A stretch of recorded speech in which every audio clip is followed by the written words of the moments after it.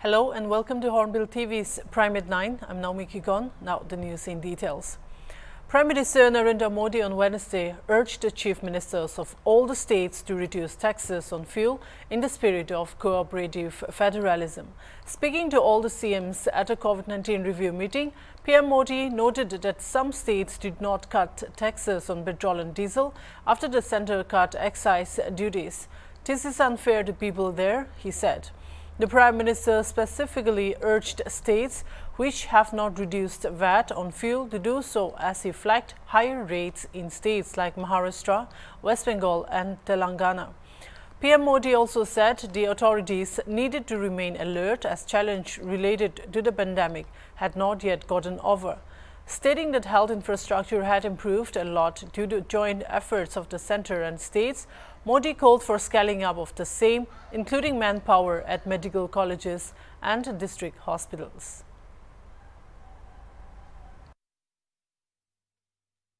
जैसे petrol diesel की कीमतों का एक विषय हम सबके सामने है, देशवासियों पर पेट्रोल डीजल की बढ़ती कीमत का बोझ कम करने के लिए केंद्र सरकार ने एक्साइज ड्यूटी में कमी की थी। पिछले नवंबर महीने में कम की थी। केंद्र सरकार ने राज्यों से भी आग्रह किया था कि वो अपने यहां टैक्स कम करे और ये बेनिफिट नागरिकों को ट्रांसफर करे। इसके बाद कुछ राज्यों ने तो भारत सरकार की इस भावना के अनुरूप यहां टैक्स कम कर दिया, लेकिन कुछ राज्यों द्वारा अपने राज्य के लोगों को इसका कोई लाभ नहीं दिया गया। इस वजह से पेट्रोल डीजल की कीमतें इन राज्यों में अब भी दूसरों के मुकाबले कहीं ज्यादा है। ये एक तरह से इन राज्यों के लोगों के साथ अन्याय तो है ही, साथ ही पड़ोसी राज्यों को भी नुकसान पहुंचाता है। The coronavirus pandemic is not over, the World Health Organization warned in Geneva. The health body further said a decline in the number of daily COVID-19 cases and deaths was due to a drop in testing rates. Last week, just more than 15,000 coronavirus-related deaths were reported to the WHO, the lowest weekly total since March 2020. WHO Director General Tedros Adhanom Ghebreyesus told a press briefing on Tuesday. However, the encouraging trend should be interpreted with caution, as many countries have scaled back on testing, and as a result, the WHO is receiving less and less information about transmission and sequencing, he said. Responding to the European Union's recent decision to enter a new post-emergency phase of the COVID-19 pandemic, Mike Ryan, Executive Director of the WHO Health Emergencies Program, cautioned that this is not the time to lose focus on the virus nor on its potential to continue to evolve.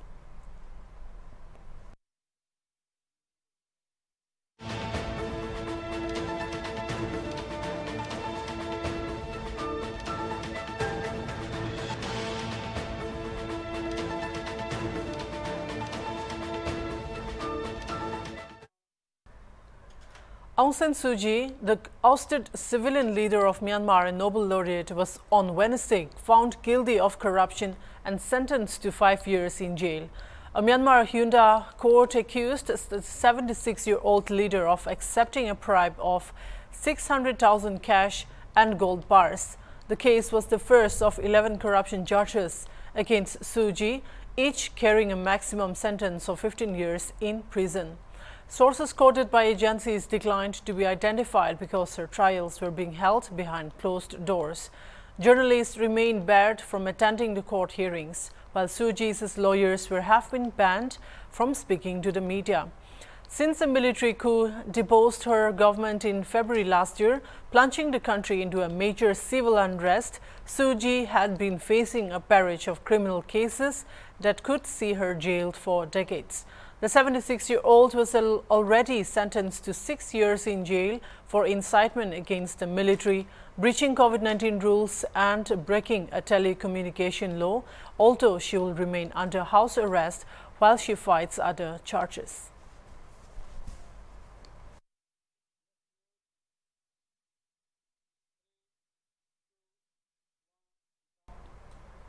Advisor of IT&C, Munlumo Kikon, today launched official state right-of-way portal and awareness workshop on e-services under e-district platform at the Directorate of IT and Communication in Kohima. Speaking at a launching program, Kikon urged user departments to extensively harness the benefits of information technology in providing various government services to citizens to enable the state of Nagaland to move towards digital governance. He highlighted the increased usage of online services in various government departments.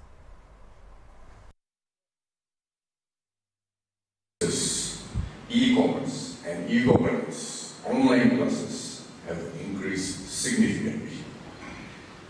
The inadequate telecom infrastructure is one of the primary attributes for all jobs and creating roadblocks to broadband penetration and expansion of mobile coverage. To facilitate speedy installation of mobile towers, optic fiber in a time-bound and non-discretionary manner, and also to simplify the process of obtaining right-of-way permissions, the India Telegraph Right-of-Way Rules 2016 was notified. In compliance with the India Telegraph Right-of-Way Rules 2016, a comprehensive guideline was notified by the government, state government, on 2nd December 2019, stipulating a set of standards for granting permission for installation of telegraph infrastructure, both overground and underground, within the territorial jurisdiction of Nagaland. B. The online portal has been developed by processing of applications and issuing of permission by the nodal officers and approving authority under the same guidelines. Principal Secretary INC Katie Vizo said that due to the cooperation extended from all sections of society, the performance of the state in the country is often measured in terms of quality, IT services and electronic transactions.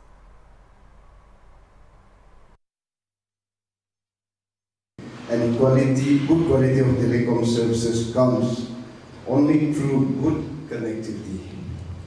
In the state of Nagaland, due to difficult terrain, inclement weather conditions and other factors, it is a big challenge to lay underground optical fibers, and therefore the state is slowly moving towards aerial optical fiber connectivity along power transmission lines and wireless connectivity.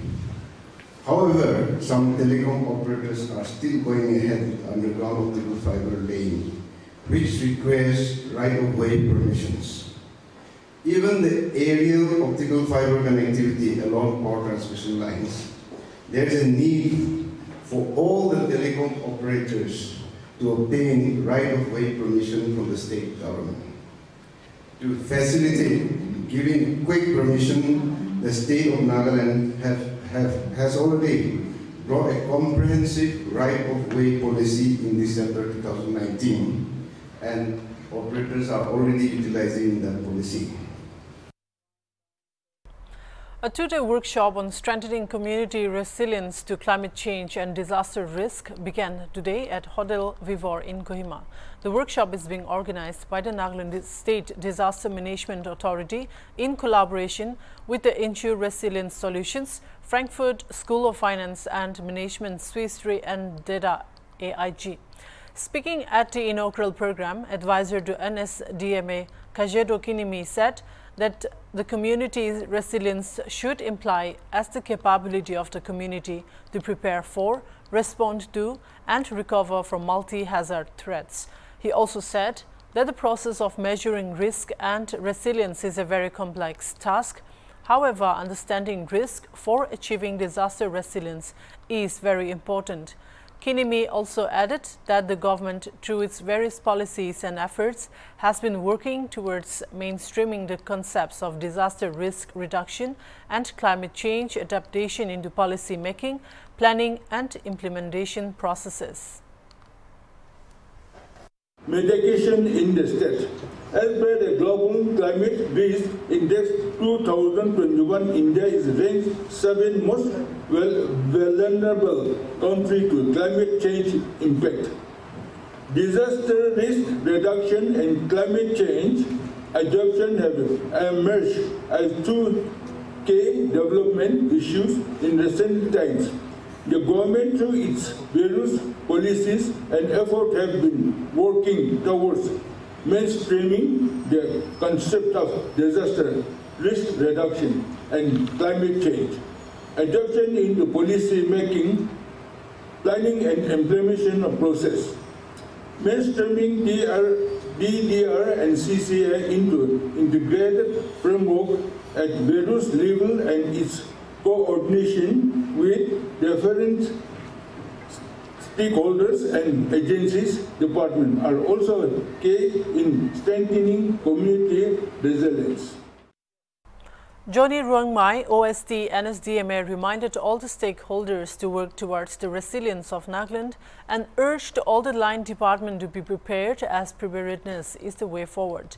Eugene Toy's IFS highlighted on the insurance mechanism against extreme weather events and roles of ensure resilience solutions, challenges to climate change, and DRR in Nagaland was presented by Rendemo Shidio, NSDMA.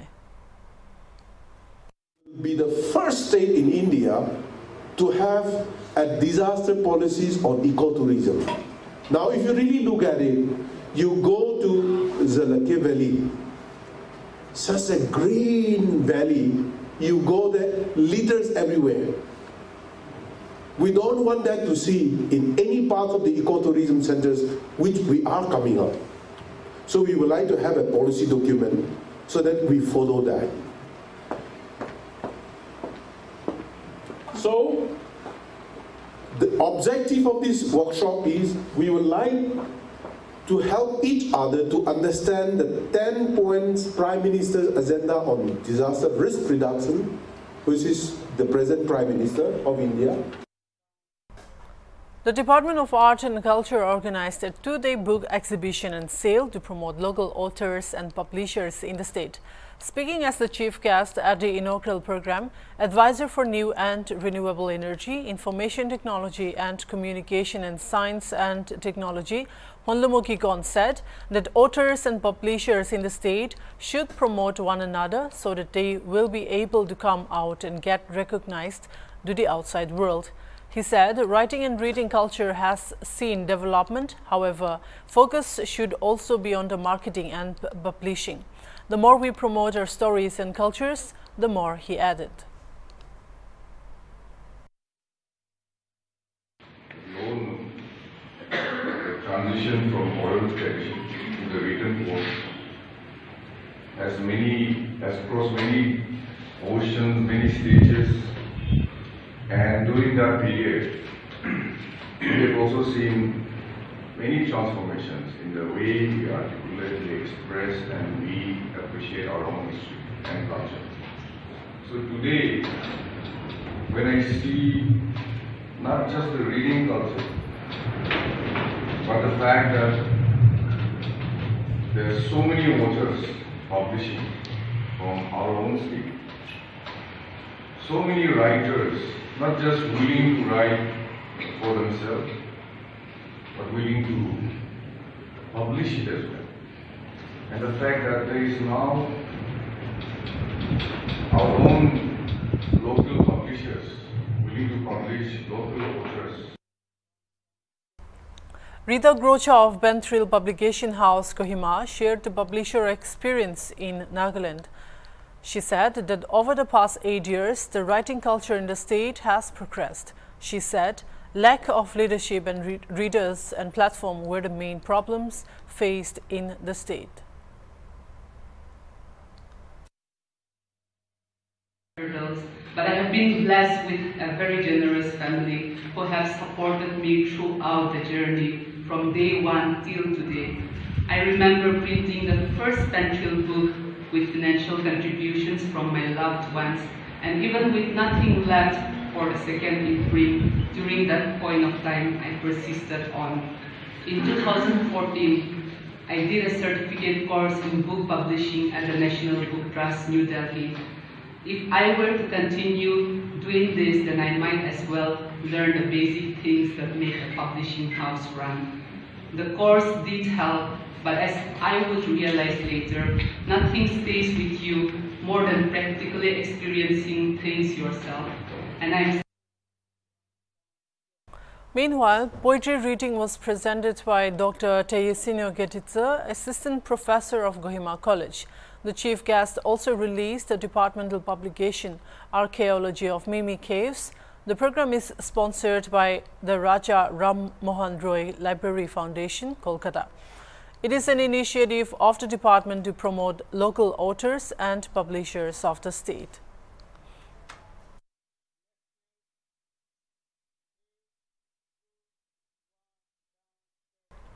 Perrin Government College kicked off its Literary Cum Cultural Fest 2022 in commemoration of Perrin Town's 75th anniversary under the theme Celebrating Our Roots and Cultural Heritage in the college campus.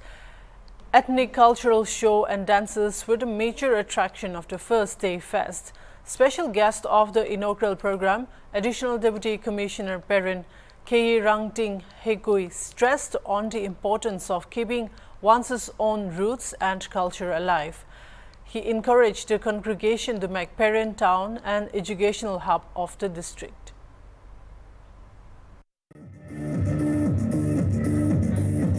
Serial number 13, representing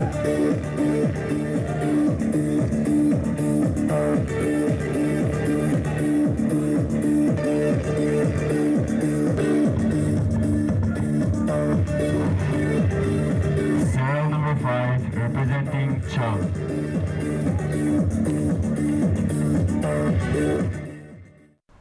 After an exodus of migrant workers at certain places in India due to the COVID-19 associated first lockdown, the Ministry of Home Affairs, in coordination with respective states, have set up around 41,000 relief camps and shelters across the country, where more than 14 lakh people were sheltered.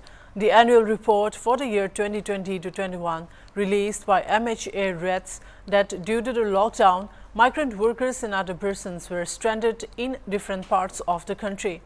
States and UTs were directed to make adequate arrangements for providing them shelters, food, water, health facilities, and also proper counseling. They were also allowed to use State Disaster Response Fund for this purpose, and an amount of Rs 11,092 crore was released in advance on April 3, 2020 to all the states so as to augment funds with them, the report said. It further stated around 41,000 relief camps and shelters were set up in the country. More than 14 lakh people were housed there. Besides this, there were 30,000 food camps also. Apart from it, around 17 lakh workers stayed with their employers or in industry campuses where they were being provided shelter and food.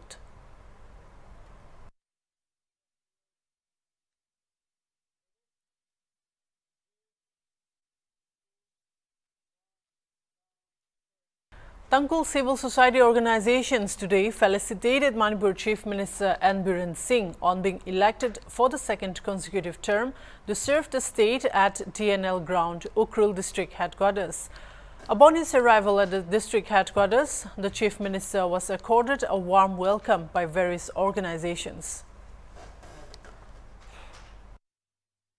Ngasi akhoi Ukhrul lagriba akhoi ki Chief Minister Biren lagribse akhoi mayam si yamna nungai haibi mana akhoi bu kanaba krikre diploma ke krikre loina haibire akhoi se machin manau kum da leibani na mana amuk khen akhoi bu yamna nungsin tawbigni haina akhoi yam thajaye adu ma laribase akhoi bo yam ishona tharakune haina khoina lawe adu mutung manau da shu magi ministry da shu magi kri waira shu magi mafam loina ishona yangbi bo ishnu magi bunchi shu yam changna hingbo waishnu adu ka manipur si loina ingna lungsinaraka leimine she haina haininge. Speaking on the occasion, the Chief Minister said that central leaders knew the importance of maintaining a healthy relationship between hill and valley people and, as such, had appointed Kasim Washum, MLA of Chingai AC, as one of his Council of Ministers. Stating that his politics had always been based on humanity and development, the Chief Minister maintained that the state government had been giving focus on all-round development, including adequate supply of drinking water as priority. He also stressed the need for joint effort of all to achieve a new height of development. Biren also informed that construction of amusement park in Ukhrul would be completed soon as a part of the government's 100 action points for first 100 days. I approach to the Honorable Prime Minister. Ghar ghar jalgi yum thong khuding ising pidhan na bigi scheme paikala pagi timing ne aduga ine approach to bagi timing ne pull kanda 3,500 crores World Bank tagi NDB tagi pihan ban. Adun madugi NDB ki project ki makha hoji almost Sorshanpur, Tamenglong, mayamlo tabi ramuni Tamenglong hoji water supply chana. Oi finish pura lotion de buwari Senapati andak mamang the election mamang sangagi bedu Sorshanpur Sandelt akoi Ukhrulgi hoji paikal lebe NDB project si Ukhrulgi sena second phase Europe. Second phase Europe is the hoji entire Ukhrul sigi 95 crore ne sifo paikal bahorish 95 crore. Aduga proper Ukhrul gida koi 40 crore yauriste. Aigi promise ni I ne hek ahan babot karapada hai ki bani aigi isal sing lok makha dagi kilometer mari manga samda ising puhala kudo puhala oi yum da saman gani abje ki promise hoi ki Ukhrul gi special package sama program ma ina da packet pa Siroi Ukhrul Mahadeva roadway project Mahadeva dagi na Ukhrul Europa Ukhrul dagi na Siroi Europa sigi roadway gi Amadugi program mama ay happening siga lokaki ga ani kan thalwai bada ay koi Ukhrul priority bill ga happening. Minister L. Susindro Meijay appreciated Chief Minister for his initiative to bring all-round development in the state. He sought support of the people of Ukhrul in the state government's effort to bring further development in the district. The Tangkul civil society organizations also submitted memorandums to the Chief Minister in which the latter assured to look into the matter and to take up necessary actions. The Chief Minister also interacted with representatives of various civil society organizations during his visit. That's all for now. Keep watching Hornbill TV.